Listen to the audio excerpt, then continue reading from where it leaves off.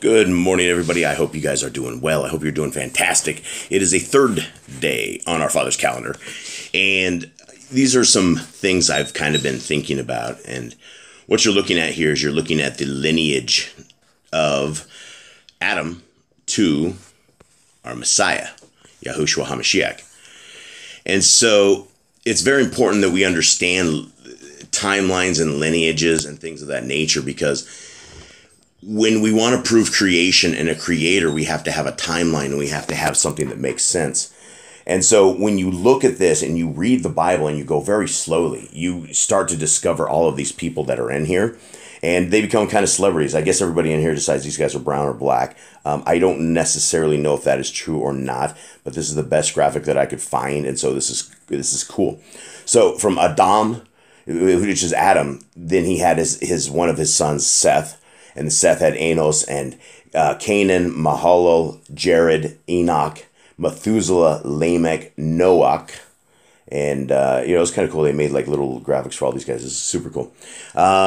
Shem, Arphaxad, Salah, Eber. And it goes on through these generations, right? And it goes all the way around. And there's one I want to focus on over here, because there is a fella, his name is Boaz, right? See this guy right here? And he's the father right before we get into King David. Boaz was just a Ishmaelite, right? I can't remember what tribe he's from. It definitely says. But what you know and what we know about Boaz is there was a Gentile woman, and the Gentile woman, her name was Ruth.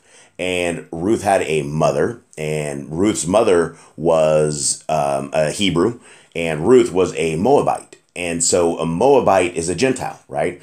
And most people today consider themselves Gentiles, right? Because we've been told in churches and told in different things that there's a special group of people, which are the Jews, God's people, and then there's the Gentiles, and that's us. And the only way we are ever going to make it is by our Messiah, who grafted us in and allowed this to happen. And while that may be true to that extent, you can be a Gentile, and you're only a Gentile because you're not keeping the laws, statutes, and commands of our Creator.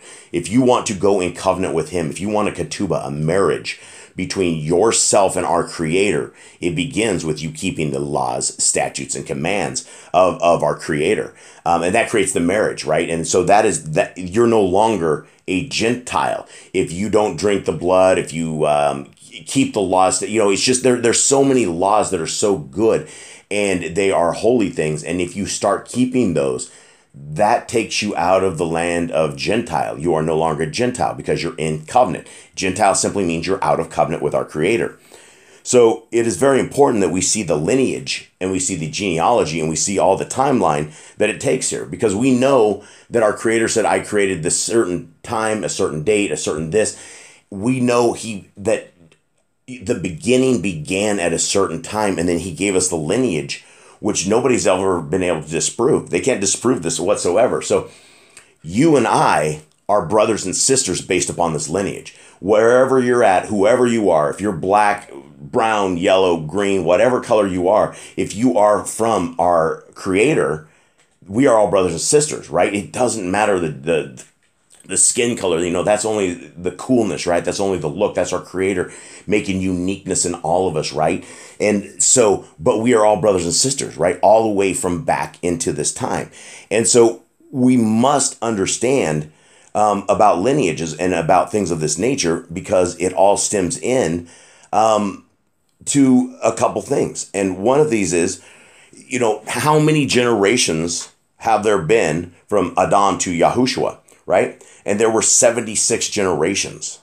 So when you are looking at 76 generations, and from now there are about 280, I believe, is what the answer is on this. Since Adam to now, sorry, I thought I had this all pulled up for you guys. But until today, so it is... I don't see this here. Generations from Adam. Bible timeline. So I don't see this, and I'm not going to waste your time on this, but I will post this in there. It's about 278 generations. And maybe these guys go into, I saw this a little bit earlier, and he started, it looked like a really good write-up on this. So 76 generations, right? And anyway, the last I saw, it was about 287, I believe. One guy had an account and one other guy had an account of 317. Because this stems back to what I want to get into right here. And back in the book of Exodus. Now, if you guys can accept that you guys are the people of God, there's no bloodline, right? There's no lineage. Ruth the Moabite married Boaz, and from Boaz, our Messiah's line was going, right? And so the Gentiles, all you have to do is keep the law, statutes, and commands. And so Exodus 26, it says, and showing mercy unto thousands of them that love me and guard my commandments, right? That is one place I want to take us, and they talk about generations and all of this right here, right? And it's all about those who keep my commandments, right? And that is the whole basis of the Bible. That is the entire basis of the Bible, is that we should be keeping the laws, statutes, and commands of our Creator, and we should be keeping this. And I don't have this one right here, but let's go back to right here. And this is what I was looking at today. And so Leviticus 22:31, it says, right, it's, I know a lot of people are like, well, that's the old people. They're the old, that doesn't apply to us. It's a different time. And it may be a different time, but the conditions there's no conditions, right? It doesn't say, let's say, for instance, if we want to put a condition and add or take away to the Torah, on Luke 22:31, we go, so you shall keep my commandments and do them for 20 generations, right? Or you shall do this for only this time, or something of the sort. There's no end time to this. There's no stop to this. It's just keep my commandments. Can you guys keep my commandments, right? Deuteronomy 6:1-2. Now this is a commandment, the statutes and the judgments which the Lord your God commanded me to teach you, that you might do them in the land which you are going over to possess it. And a lot of times that'll trip people up. It'll trip the Christians up. It says over to the land. Well, we're not Hebrew people. We're not in the land. No, we are not. We are called to be back to the land. We are the modern day exiled people right now. If you understand that the Torah is for you and you love our Creator and you love the Messiah, we are part of what will be a second Exodus, right? He's just setting all of this up for some great miracles.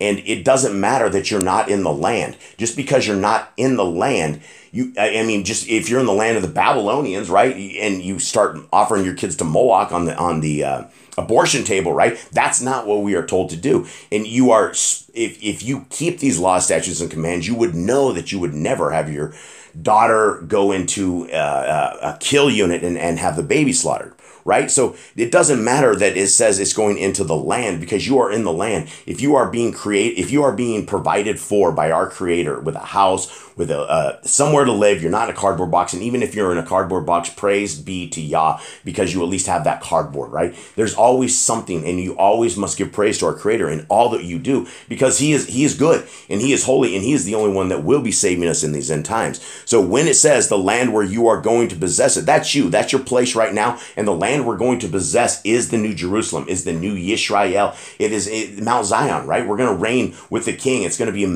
marvelous. It's going to be miraculous.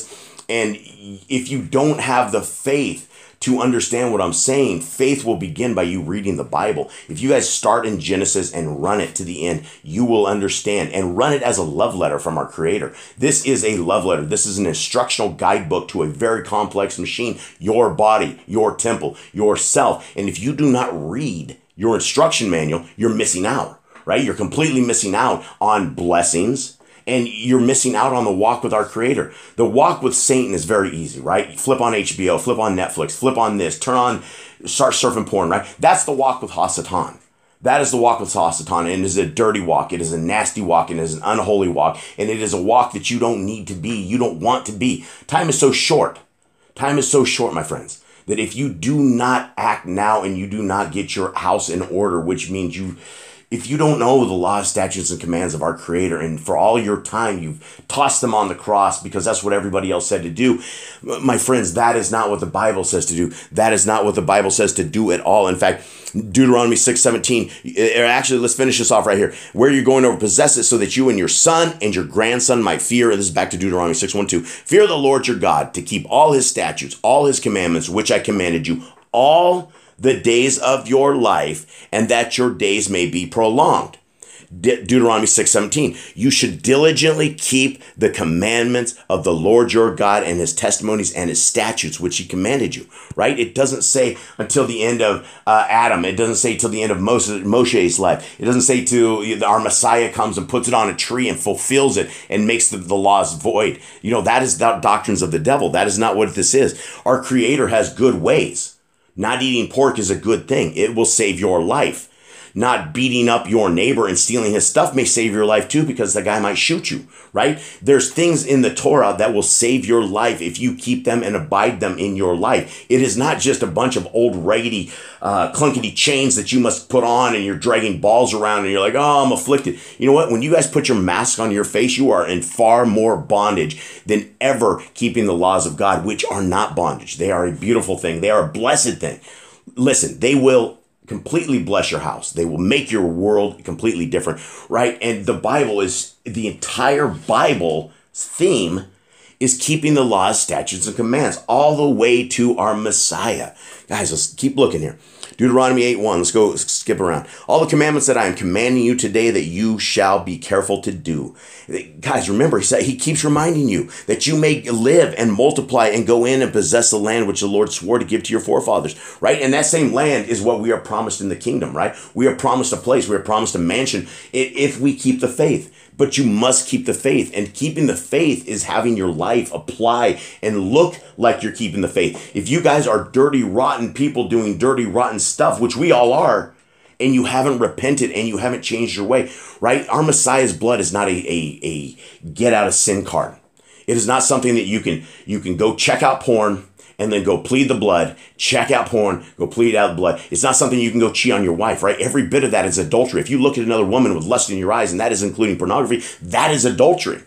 That is breaking a commandment of our Creator. And our Creator gave us commands like this so that you don't look after other women.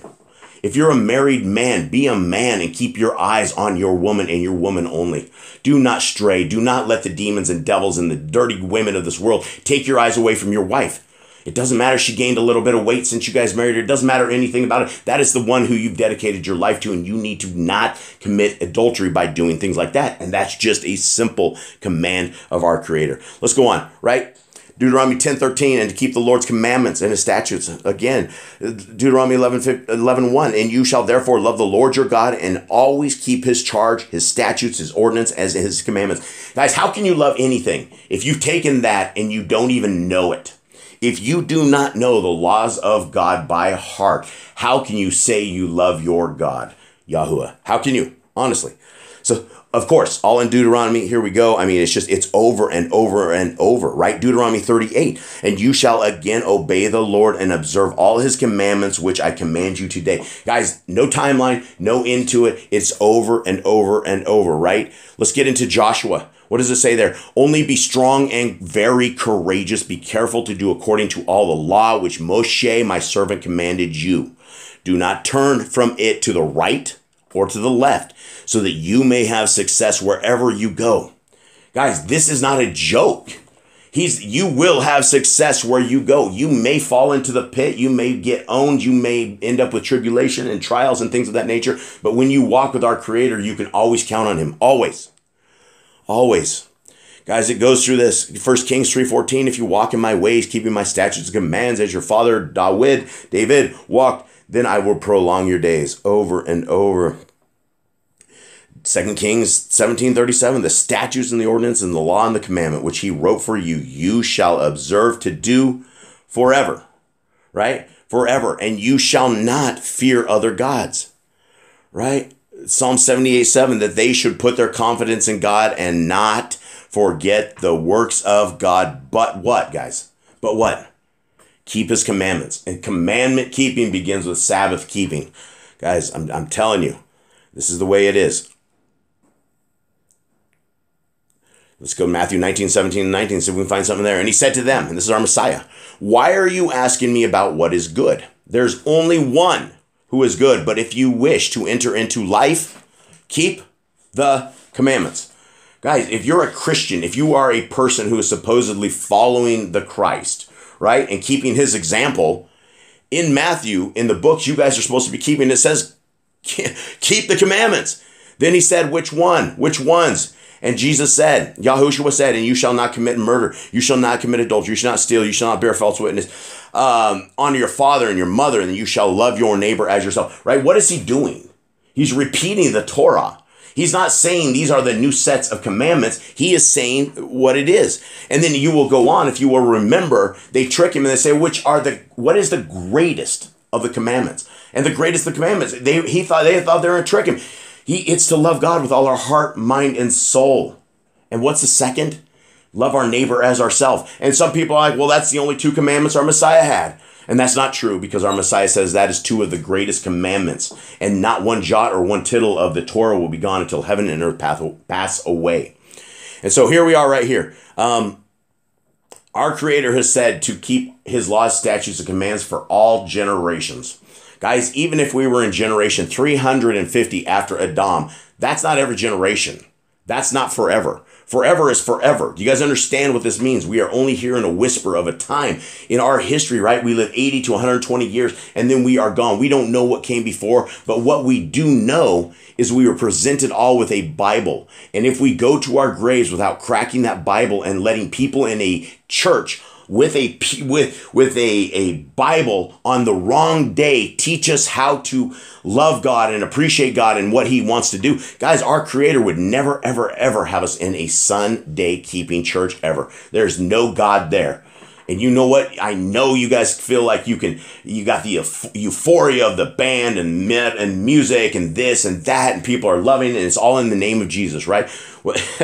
I'm going to wrap this up, and we're going to call this one for the day. But the reason they sit there and they do this all in the name of the Messiah is because they're completely jacked. They don't have their doctrine correct. They don't keep the commandments of our Creator. And there's so many people that are going to say this. Not everyone that says to me, Adonai, Adonai, shall enter into the kingdom of heaven, but he that does the will of my Father, which is in heaven. Now, the will of my Father, which is in heaven, is a big thing, right? The will of the Father is the commandments of our Creator. Many will say to me in that day, Adonai, Adonai, have we not prophesied in your name, and in your name have cast out devils, and in your name done many wonderful works? And then I will profess unto them, I never knew you. Depart from me, ye workers of iniquity.